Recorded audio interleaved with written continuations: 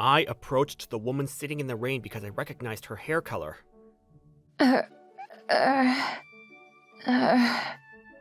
Gray inner color. Her favorite earring on that ear. That's my ex-girlfriend, Rika! Why are you so drunk? You smell like alcohol. My God, how much did you drink? Here, hold on to my shoulder. Let's get inside the house for now. This misunderstanding was the beginning of my cohabitation.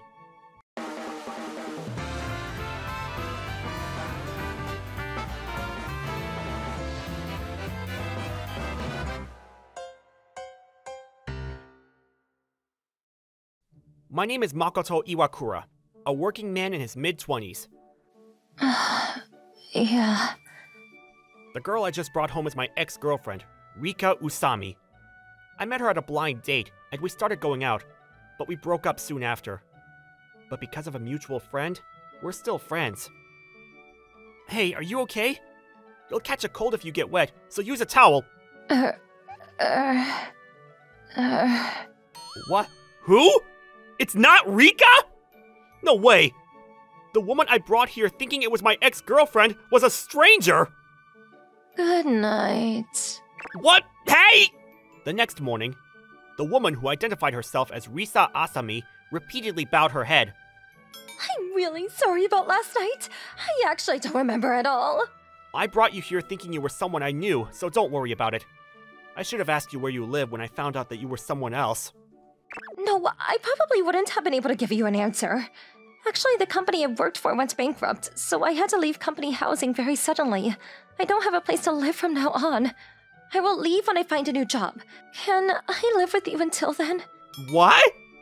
How could that possibly be a good idea? Living with such a beautiful woman. I can't just dismiss such a beautiful woman with no place to live because I'm at fault for bringing her here last night, just because her hair color and height resembled my ex-girlfriend's. Okay, you may, if you're okay with it. You may? What's wrong with me? So began my life together with Asami-san. After that day, Asami brought the bare necessities from the company housing to my house and prepared meals for me every day while looking for a job. One night when I came home from work... Welcome back, Iwakura-san. I made curry today. Oh, I see. Thank you. Asami's cooking is delicious! The spiciness. I don't know if it suits your palate. It's okay. I don't mind how spicy it is. I see. If you try it and have any opinions, please don't hesitate to tell me. Okay. Itadakimasu! I shouldn't compare her to my ex-girlfriend Rika, but somehow I find myself doing so. Asami-san prioritizes me in many ways, and she also cooks meals for me. But she should do what she wants a little more. As I returned to the living room from the bath, Asami-san beckoned me over and patted the couch. Iwakura-san, aren't you tired from work? Let me give you a massage. What? You don't have to do that. You always cook for me already. I haven't even given you the rent yet. It's my way of saying thank you for letting me stay here. But we came to an agreement on that, deciding that you would do the housework, right? But... I found out something after spending a few days with her.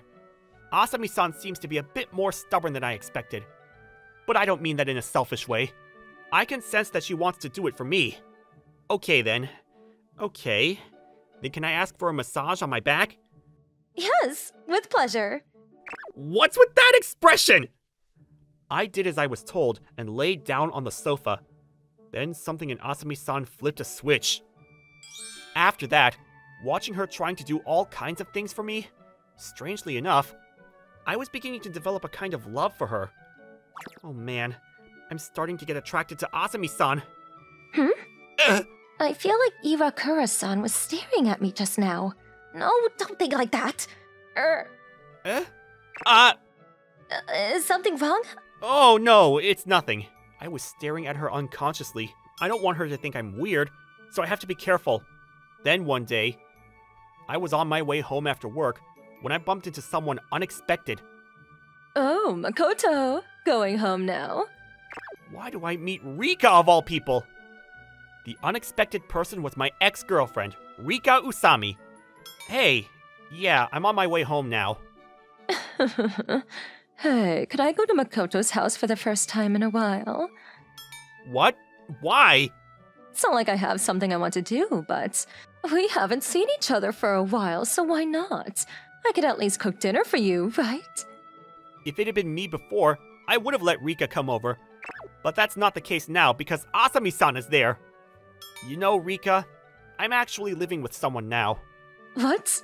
Oh yeah, you mean like a girl? Well, yeah. I see. That's too bad then.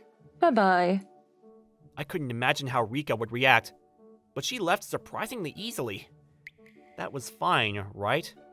Alright, time for me to go home too. I hurried back to my house where Asami-san was waiting for me. That night. Today I came home a little earlier than usual, and Asami-san and I were watching TV together.